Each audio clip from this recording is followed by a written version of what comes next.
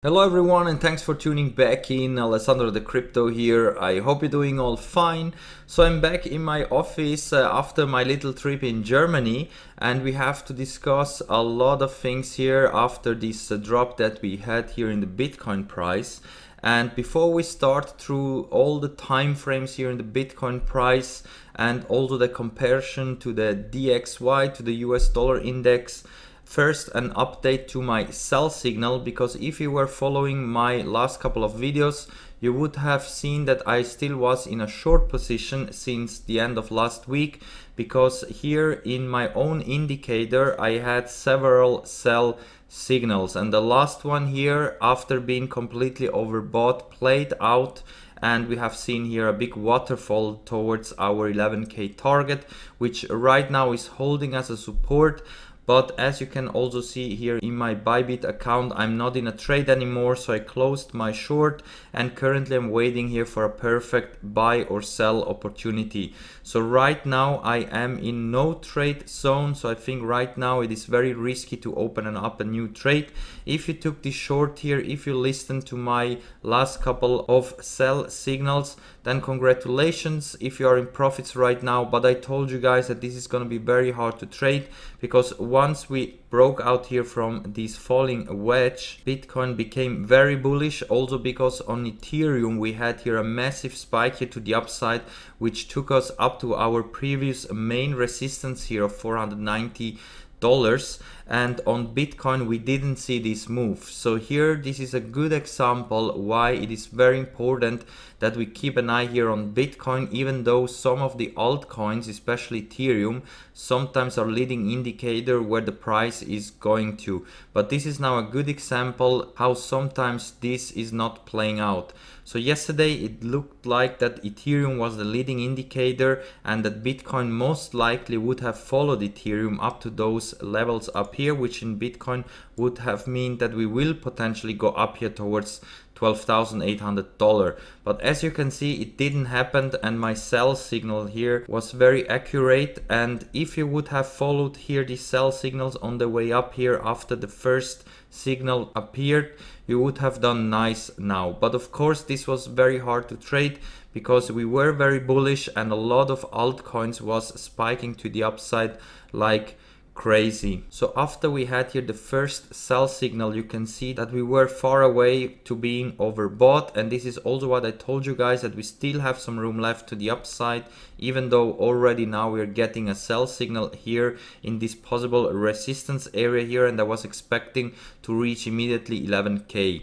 The thing is that we broke out from this falling wedge and we have seen a spike to the upside. We didn't came to our target up here at around 12,300, maybe even up to 12,800. But we had here a breakout to the upside and we came up here to $12,000. And as you can see also here in my indicator, we had another spike up to very close overbought, but we didn't come into overbought condition.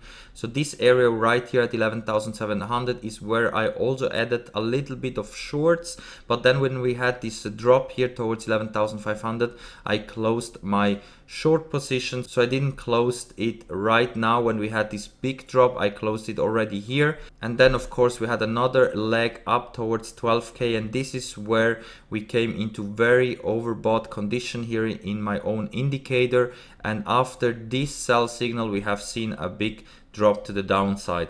Of course we are still on our bullish way to the upside, but if you want to trade these pumps and dumps, especially with leverage here on Bybit or Phemex for example, then you have to watch also here the lower time frames. So for the long time frames it's good to buy Bitcoin at any time, even now, because for the long term you will be doing fine.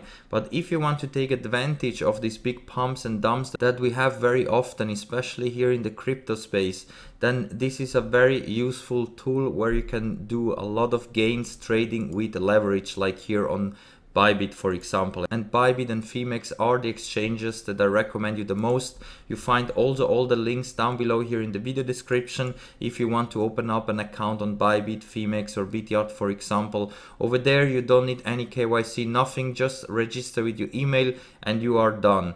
And with my links you can get some bonus up to $538 dollars. So if you want to trade with leverage all the cryptos you want, especially Bitcoin, then use the links that you find down below here in the video description.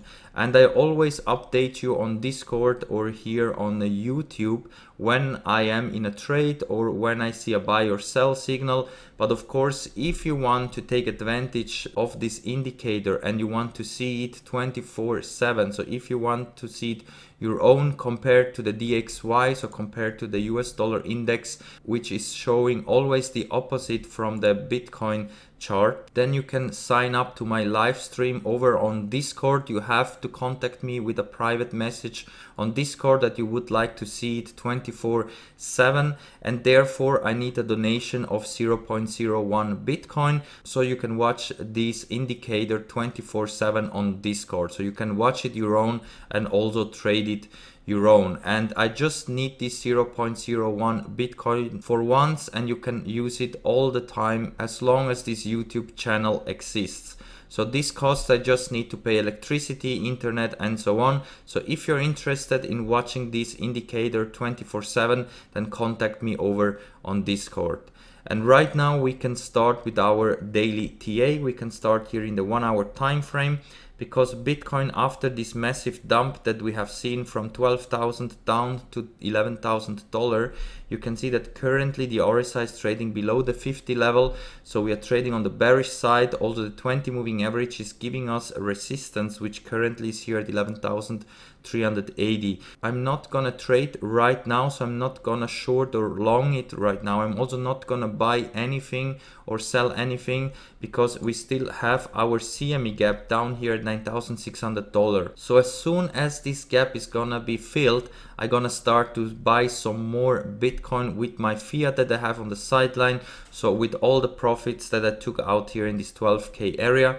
But I'm not gonna sell any Bitcoin right now, because we can also easily continue here this bullish movement to the upside. So it's not over yet. We are still maintaining here this price level here above 11K. But I think as soon as we're gonna lose this $11,000, we will see very fast 10,500 and potentially also here this $9,600 area, and also the retest and the gap filling of this area down here. So this is an old resistance which now is support down here at around $9,600, and this is also where the CME gap is lining up. It is possible that first we're going up again. This is of course possible, but I think sooner or later we will come down to fill this gap and also retest the old resistance, which right now could be the new support. So the 1 hour is looking like that in the next couple of hours we're gonna see some more pushes to the downside, even though it is likely that we're gonna see also this 11,380 to $11,500 retest. Here the Bollinger Band is looking like that we're gonna overshooting it again to the downside. We have stochastic shifted to the downside, also MACD is quite flat here, and you can see that we also here trading in the lower part. So the 1 hour is still looking bearish. If we go over into the 4 hour time frame, you can see that currently we are fighting with the 200 moving average. If we're gonna close a 4 hour candle below, then prepare for another big leg down. So in that case, we could go again into extreme oversold condition here in the RSI. We're trading below the 50 level, and also my own indicator here is showing that we are coming down below here into oversold condition, but we are still very far away from complete oversold. So also here you can see last time we were down here in this oversold condition, we had a nice bounce to the upside. Also here last time we were completely oversold in the 4 hour. You can see that afterwards we had a big leg up, but right now we are still at the beginning, so we are far away from being oversold, and that's why I still think we have a lot of room left to the downside. So I think maybe with this move it is clear that we will go potentially down to $10,500 or even down towards 9,600, especially if we're gonna lose this $11,000 here in the next couple of hours or days. And now we can also have a look into the Bollinger Band here in the 4 hour, because currently we are trading here on the bearish side. We had a retest of this first moving average here at 11,470, and we got rejected already here, and as you can see we're pushing now again to the downside. Stochastic is oversold, so maybe here we're gonna see another bounce here in the next couple of hours, but since we are now here trading in the bearish side and also the MACD is still shifted to the downside, I'm expecting more pressure to the downside than to the upside. And if we switch over into the daily time frame, here also you can see that yesterday we closed again below the 20 daily moving average. So the 20 daily moving average, which right now is at 11,540, most likely is going to act now as a resistance, and we're going to see some more pushes towards the 50 moving average here at 10,650. So at around our next bearish target of around 10,500. RSI is also right at the 50 level, so we are again in a very critical point, and again we have to see here where we're gonna close these daily candles, because so far I think we have too much pressure to the downside, and we should expect here the price to come back down towards our bearish targets, which for the big picture is not too bad. But as I told you already in many videos, this could be really the last opportunity to buy cheap Bitcoin. And also here in the Bollinger Band in the daily, you can see that now again we are trading in the lower area. We have here the stochastic in neutral condition, but also shifted to the downside, same as the MACD. So the MACD, once we had here a bearish cross, stayed here, shifted to the downside, and since then we have a lot of pressure here to the downside, and I'm expecting still to reach those price levels, even down towards $9,600 before we're gearing up for a big move to the upside. And therefore we can now switch over into the weekly time frame, because here you can clearly see that the 20 weekly moving average is here at $10,100. This is also where I'm expecting the price to come down, at least to retest this moving average, because Bitcoin likes to retest this moving average in the weekly always during a bull run. So as long as we're trading above the 20 weekly, everything is good for the long term, even though we could even come down here towards the 50 weekly, which is at $8,900. This is also possible to see 9K again, because this is also where we have our CME gap here in the CME chart. And if we switch over into the Bitstamp chart, you can see that also here, after being very overbought here in the RSI, currently we are dropping down, and also the 20 weekly is here at exactly $10,000. So it is very likely that we are coming down to those levels.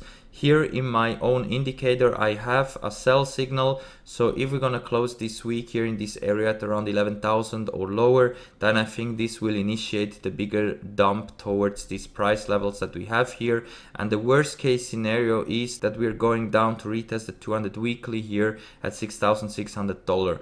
I don't think that we will go that low, but at least down here to close also the CME gap that we have here at $9,600. I think this is very likely to come here in the next coming bigger correction that could potentially happen here in the next couple of days and weeks. But overall, for the long term, if you're buying Bitcoin for the next couple of years, you should be doing fine. But if you're waiting for the perfect long and buy opportunity, then maybe wait till the CME gap is filled down here. And if we go over into the Bollinger Band, you can also see here in the weekly that we have now this correction after completely overshooting it to the upside.